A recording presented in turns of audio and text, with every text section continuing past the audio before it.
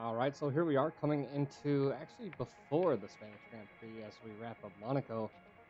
We have a voicemail from our team, our uh, our team agent. So we're gonna go ahead and take a listen at that. Hey Austin, it's your team agent here. Hope you don't mind me leaving a voicemail while you're dealing with everything after the weekend's race in Monaco. I just wanted to let you know a few things. I was able to get a contract signed through the FIA that would allow me to be a personal agent for F1. So I'll be sticking with you wherever you go. Next on the list that I've heard is Alonso. He's said to be retiring at the end of the season. So that will cause some movement here before the summer break. So best be on your top form in these upcoming races. You did hear this from me. Sargent and De Vries might be on the chopping block at some point when it comes to contract renewals. So hopefully you can get some decent results and take some points off them that will put you in good stead with the board. Sound good? Tell you what, I'll catch you later because I'm in the car at the minute. So I'll see you in Spain. All right, now that's our basically our voicemail from our now personal agent here in F1. We keep doing what we're doing. It sounds like Williams will keep us compared to our teammate of Sargent if he doesn't manage to score some points. But that of Alonso leaving Aston Martin leaves us a chance. If we can outperform some people, we might be able to move into Aston Martin. And we all know those issues that are going on there with Lance Stroll and his father. Lance Stroll is actually behind us on the standings. So we're going to go ahead and go over there and take a look. Yeah, he is tied with us for 25 points. But with the season results, he hasn't really been... he's been performing a little bit better than us. So that would be the goal, is to get Aston Martin and hopefully stick with Aston Martin for a season or two and get up to Mercedes. If Lewis Hamilton decides to retire or not. But I'll have to see as we head into the weekend with the Spanish Grand Prix. We'll see you guys on the field or on the track for qualifying.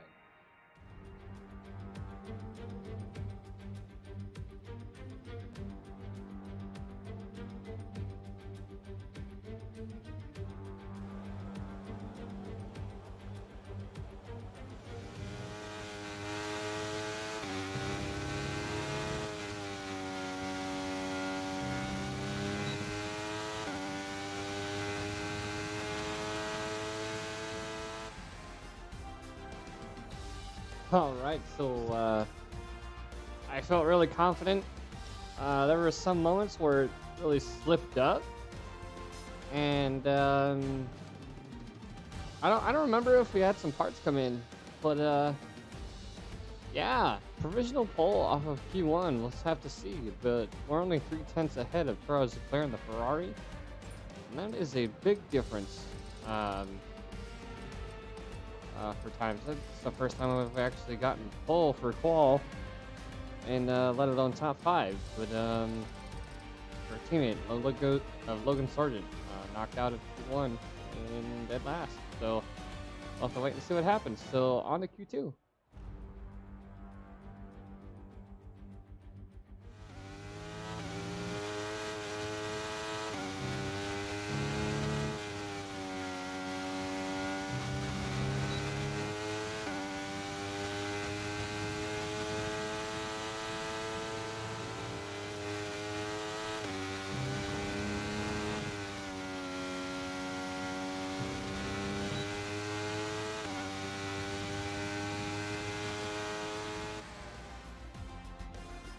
All right, so we're feeling really good here in the Spanish Grand Prix of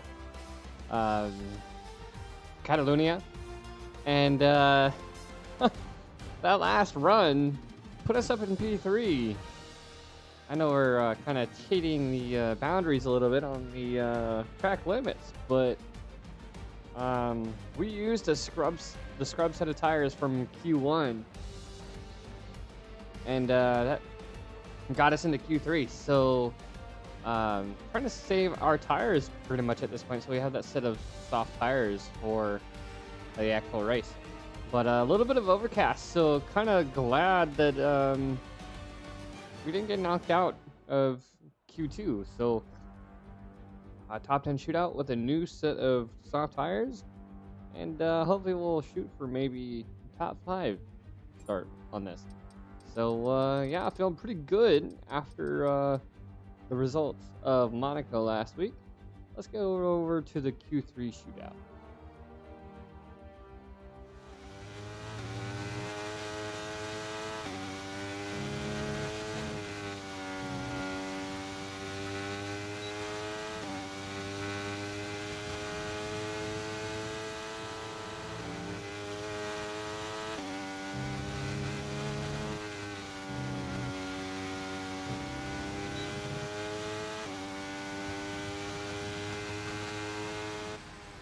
Qualifying finished, it's time to remind ourselves once again of our top 3, Leclerc, Verstappen and Johnson. Goodbye for now then, but really we're just getting started. Make sure to join us again for Lights Out tomorrow. Alright, so we're pretty confident after this. A P3 finish. We won't know if we will get any penalties from Leclerc or Verstappen. But yeah, P3 start on the second row for the Spanish Grand Prix here in Spain. And the last time we really had something like this was Australia, where we had that P2 finish. So we have a high chance at a podium finish, as long as we don't have any issues with our engine components, which I know we have our heat component up there in the mid 60s or so. So we'll have to keep an eye out for that. So let's get right to the main event.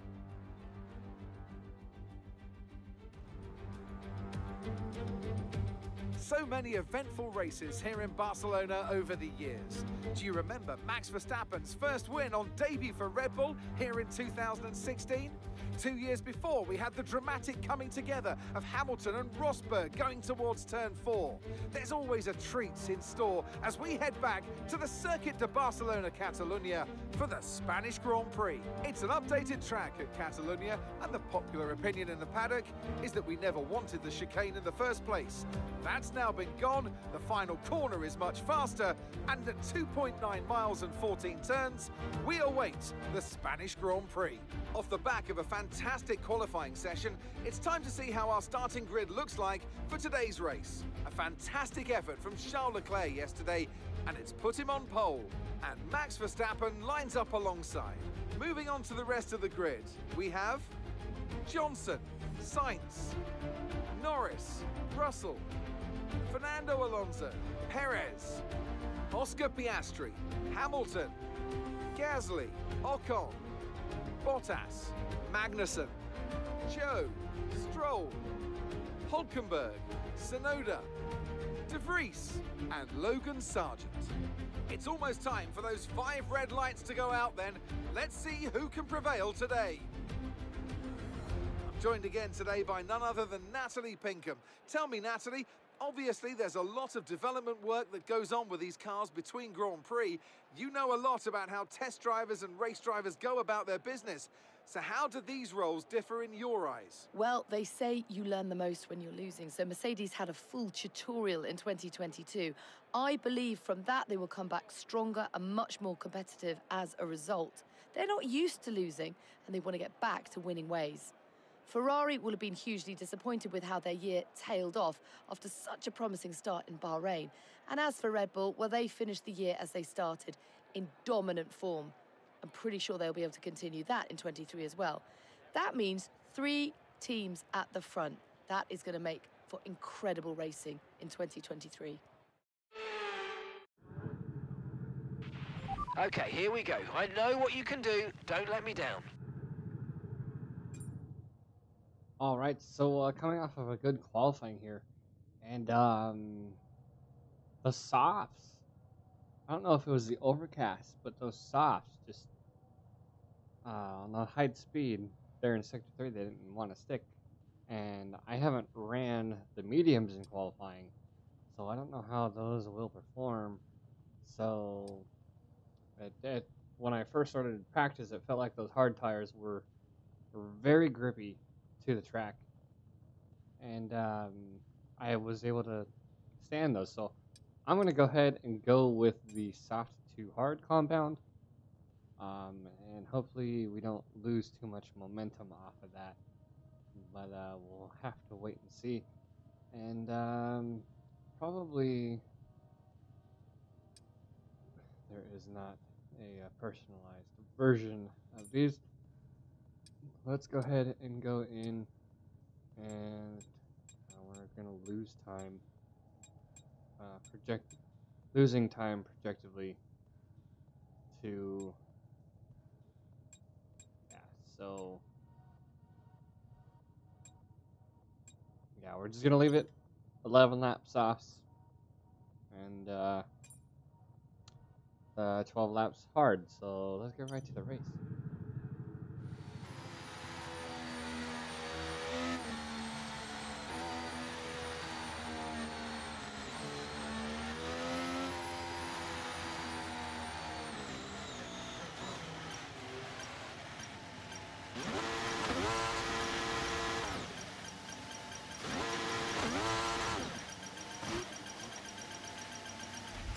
Superb parking there, mate. Let's make sure we get the edge on the surrounding drivers as the lights go out.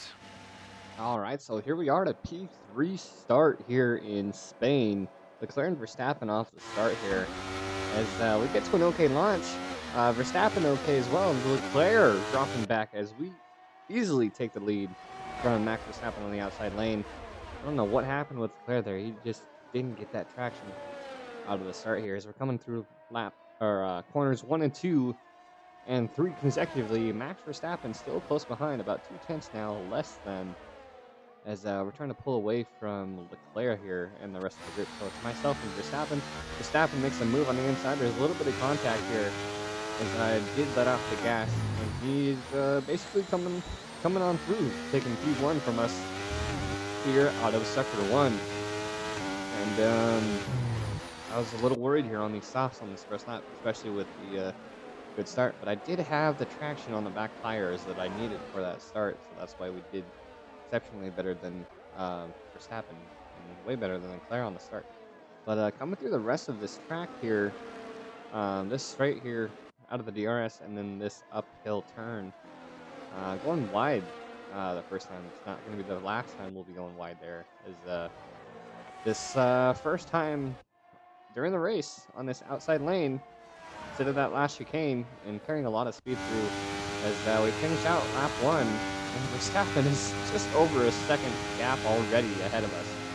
Moving on to lap 3, Leclerc's turn. He gets DRS here, end of lap 3 to lap 4, and we can see that Leclerc makes way to P2, and we're not going to put up that fight because we don't have that momentum, even though we are on the soft compound tires and he's on the hards, I believe so. And once again, we are going a little wide here on this first bend into, I believe, the start of sector 2. I don't remember where exactly the line was. But George Russell up next on the end of lap 6, pretty much doing the same thing. So we have the qualifying, we have the pace for qualifying, but it doesn't seem like we have the pace for the actual race quite yet. So we are dropping back a couple places now. We're down 1 position from where we started. There's a little bit of wheel spin there out of turn 3 and then turn 4, the big bend, as we're losing time because Carlos Sainz close behind us. And not much room for him to make a move, so he waits for another opportunity. As lap 7 now, we're starting to really feel the effects of these soft compound tires, especially on this big of a lap. As we try to defend against Carlos Sainz now, in the other Ferrari teammate Leclerc up in P2. As Carlos Sainz now at the end of lap 8, start of lap 9, I believe lap 8. Oh, it's the end of that lap 7. He makes a position, and like I said, we don't have that pace quite yet to keep us where we're at on the position. And lap 8, you can easily tell how much wear and tear is on these soft compound tires, especially with me putting the foot down on that long corner. So moving on to lap 9. We're on board with Max Verstappen, and he is going to be our first retirement here. And he's holding a strong lead, 4.3 second lead here, as he has an engine issue, not an engine failure, but probably an electronic issue. As here we are up in P6, making a move past him. You can see him off to the shoulder there. Leclerc in the Ferrari, Russell in the Mercedes, and Carlos Sainz in the Ferrari. Our top three, about a third of the way through this race here, as it's Lewis Hamilton's turn in the Mercedes, so we're not putting up that fight. He does have better momentum than we do, especially with DRS, and then we're just going to basically put up with losing that position because we're not anywhere close to fighting these top guys here, as we're going way out to the green, and we're getting pretty close to the time that we need to come in for these top tires, as we see Perez trying to make a move after Hamilton did here in Sector 1. Side by side here, coming through Sector 1, I believe the start of Sector 2, Alonso's trying to find some room to get through us, as he makes it past Perez up to P7. So, yeah. And it's the end of lap 11, and I forgot that they told me to come in, so I almost missed my pit box, my pit strategy time to come in. As we can see Piastri out of the corner make a pass on us up in the P6, as I believe that was Leclerc in front of us coming out of his pit box, and then the Mercedes of Lewis Hamilton, as well as we swap over to, I believe, the hard compound tires, so it is soft to hard compound. And it took a minute for me to remember it because I skipped right to the beginning of the race, as we're back down in P11, and yellow flag here in Sector 1. I'm not sure what happened, but yeah, so P11 on lap 12, we have to make up some ground, and we make a pass on our teammate Logan Sargent in the pits, as well as Gasly, and then I don't believe we make a pass on Alonso, but yeah, so lap 14, yeah, some other people in the pits as well. Oscar Piastri, the other rookie for this season, makes it through the pits, and we get that free position on lap 14. So we're currently up in P8, and that's going to be all she wrote for this race here in Spain with the P8 finish for us.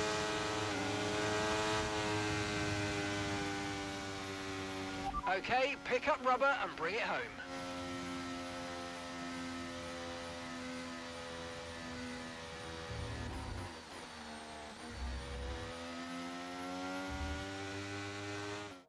Another Spanish Grand Prix is over, and what a special race it was.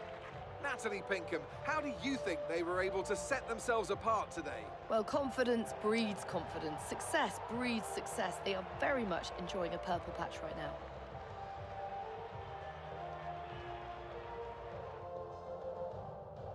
Here come our winners now, a thrilling race and a tremendous effort by Ferrari. Their history is well known, so it's no surprise to fans the world over to see them come out on top once again.